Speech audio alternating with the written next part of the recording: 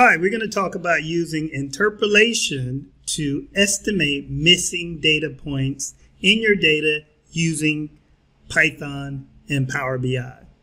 So if we look at our original data here that's represented in the top graph, we can see there's lots of holes or missing data that we cannot graph because there's nothing there. But however, in the bottom graph, we can see that we've done some estimation to figure out what that data could look like. And there's a couple different types of estimation we're going to do. We're going to do a linear interpolation. We're going to do a nearest interpolation, and then we're going to do a weighted time interpolation. And each of those are going to give us slightly different results.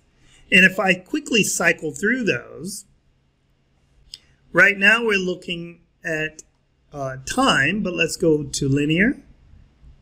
And we can see that it's able to fill in the missing points where the actual data is represented in light blue, and then the interpolated data is in dark blue. And you can see it's estimated this data based on the slope between these two data points. If we go to nearest,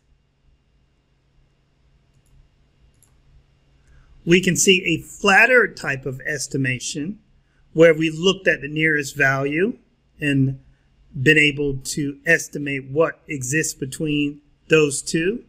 And then time, which is going to look very similar to linear, with the exception that this is weighted based on the days, and we'll compare those two after we write that up in our Python script. So let's flip over to a Jupyter Notebook and bring that in. Of course, you could use the script editor to script everything out, but it's easier. You get more feedback in your Jupyter Notebook. So let's document what we're doing. So when we copy and paste this over to our Python script editor, it'll be very clean and clear. So let's import the libraries that we want. And we're going to import pandas and save it as a variable PD. We're going to import NumPy and save it as the variable NP. And if you want to know what those two packages do, pandas is a data manipulation library. And then NumPy allows us to do data manipulation also, but also gives us some linear algebra. Now let's document what we're going to do. We want to bring in our data set, and we're going to save that as the variable df, and we're going to just use the pandas variable and use the read CSV function. Then we're going to copy and paste. We're going to use the pandas read CSV function, and then we're going to copy and paste. Then we're going to copy and paste where that file exists on our PC. Mine is in my working directory. So all I need to do is write machines.csv and encapsulate that in parentheses. And let's take a look at that data set just by using the variable again, df. You can see this goes from the first 2022 all the way to the 25th. So we go, it's consecutive days all the way to the 15th, and then there's 4 days missing at the 19th, and then there's 3 days missing when we get to 22nd, and then there's 2 days missing for 25. The days that are skipping are not missing data. That's just not data in our data set. What we're going to deal with is missing data, which you see represented with these NaN or null values. Now that we have our data set in, let's use different types of interpolation and save them as different columns. So I'm going to press escape and B. The first thing I want to do is check the data types, and I can use my data frame variable and use info function there just by typing in .info, and then we can see we have object, which is represented by a text and a float. So the first thing we need to do is make sure that our date is represented. So I'm going to go back up here, and I'm going to use another function and create a date type for our actual date column. I'm going to isolate the date column by using bracket notation. Then I'm going to use equals to assign this. I'm going to use PD variable, and then I'm just going to use the function to underscore date time. And then that function is closed off with the parentheses. And then I'm just going to add in the date column again. We can go down here and we can see that now we have the date as the proper data type.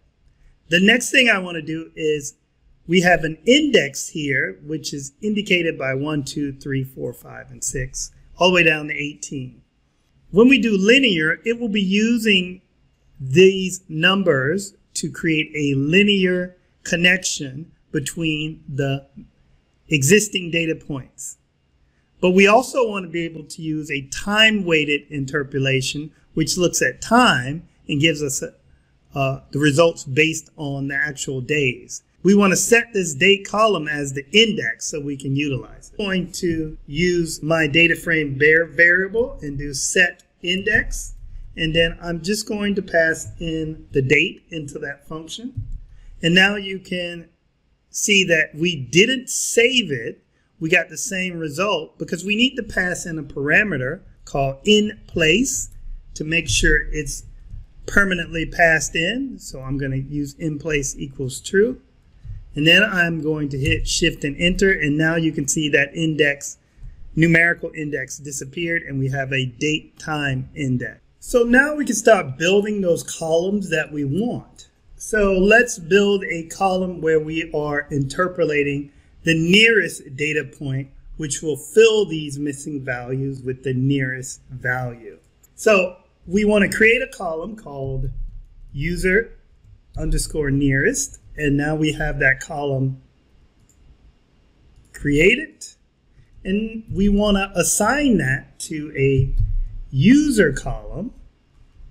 And now that we have that column isolated, we can use interpolate function. And we can press shift tab to see what parameters this function takes. And there are many different types of methods. You can see that the default is linear. And if you wanted to see all the different methods, there's information within this. You can open this all the way up. And there's a lot of information here that will give you a lot of insight, but it's always better to go down to the PyData or Pandas site and just see what all the different type of interpolations are. Close this out. So now we're going to pass in the method that we want. So method equals, and we're going to use nearest. All we have to do is run this, and you can see that a column is created with nearest. And if we look at that particular line, which is the 5th, we can see there's a missing value, and you can see it has been interpolated where it's taken the nearest value, which is 499, and added it here. And it's also taking the nearest value here, which would be 458, and added it here. And you can see we don't have missing values anymore for that particular row. So let's copy this twice. So copy and paste, and copy and paste. And let's change the name of these columns to linear, user linear, and then we can call this user time. And if we can change the method to match our heading, so we want to use, and then we want to use time here. So now we can shift and enter. And you can see that we have created 3 columns based on different types of interpolation methods. I want to create one more particular column that allows us to indicate which of these are empty, like a flag in our data. So we're going to use NumPy for that. So we're just going to create a new column called df, and then we're going to call it flag. We're going to assign that with that equal sign. Then we're going to use np, which is our NumPy variable, and then we're going to use where function. And the where is a conditional function, and you can see it indicated there. So we set the condition, and then we get an example for true and false. So we're going to say, okay, we want to use that user column, and we want to say is in A, that function. So is in A, and I'll show you what this function returns. I'll go down, and then I'll copy and paste that. And if I run that, you can see that gives us true and false. So where it is true, there is missing data. Use double equals, which is an equal in Python. So when it's true, we want to say missing data. And then the other option will be data. Let's run that and see if we have any issues. Nope. So then we can use that flag in our visual. So once we in your notebook, go over to transform. And the first thing we want to do, we can see that I've already done this, but we want to duplicate our original data set. So you can right click, you can hit duplicate. Then what we can do is go over to transform, hit run Python script. Now there are a couple different steps we need to get this to work within the Power BI environment. So we have all our code here, and we need to add a few more steps. One, when we're dealing with date time, we need to add an error parameter that says, like, if we have any errors, you can coerce or attempt to change it. So I'm going to equal errors equal, and then parentheses coerce. Also, we need to ensure, and I'll show you this in a minute, if I run this now, we're going to get a error. Eliminate our data frame variable here where it's machines, because if we read the first line, it says dataset holds the input. So we don't need that. We just need to reassign that. So I'm going to say df equals dataset. So we reassign that dataset variable as df, and we can just say this, read, and hit OK. We'll get another error, and this is what we need to do to fix this. If we go over to our steps, we need to not have our date formatted. So we need to let Python work with the dates, because dates are unique for each platform.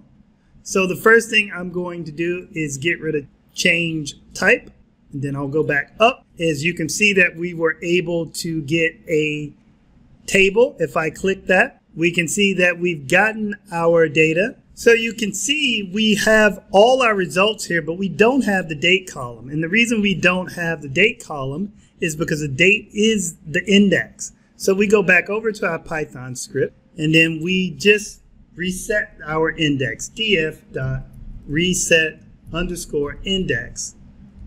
And then we say we want to reset it to the date column by passing in that parentheses, and then we want to do in place equals true. And we can run that again. And now you see we have the date, and all we need to do is change that over to date. And we can see all our other data types are complete. We can close this, apply. So now let's get our visual set up. We can easily bring in our different types. We're going to bring in the date. We're going to use, so we have the original, and we can bring in our flag to get the different colors, just over legend. Let's make our canvas a bit bigger. All right, so we have our canvas, and then we bring in our, now take a look at the results. So we have our interpolated nearest, and we can just see that it And each one of these sections, it shows the nearest value. So 439 here, and 462 here, and 499 there. So it's kind of a flat type of estimation. When we get to linear, you can almost see the difference between the 2 points, where we take 499 and we can see it's on a downward slope until it gets to 458. Same here, 439 to 462. You can see the slope here. We also see this comes from a very low value to here, and it will create a linear slope estimation. And then this data, we know these are actual days that are not there. So this is where time comes in a little bit better, because you can see the results up until the missing days are quite similar until we get to the sections when there's no data and it's looking at time. You can see the difference here is 325 and 307 with time weighted. And then we can see the difference here, instead of looking for the middle value, like from 325 to 375 is 350. But with time weighted, we get a different value here, which is closer to this actual value, which is 300, and 386 will be closer to this 400 value, which is time weighted, because this is on the 7th of February, and this is on the 9th, and this is on the 26th of February, and this is on the 27th. Those are different ways you can use interpolation to feed in estimated data. Hey everyone, thanks for tuning in to Enterprise DNA TV. If you enjoyed the content covered in this particular tutorial, please throw the video a like. It really helps us and we really appreciate it. Also, don't forget to subscribe to the Enterprise DNA TV channel. We have a huge amount of content coming out all the time from myself and a range of content creators, all dedicated to improving the way that you use Power BI and the Power Platform. Lastly, check out Enterprise DNA's website. Plenty of resources and further learning that you can access very easily. All the best. Take care.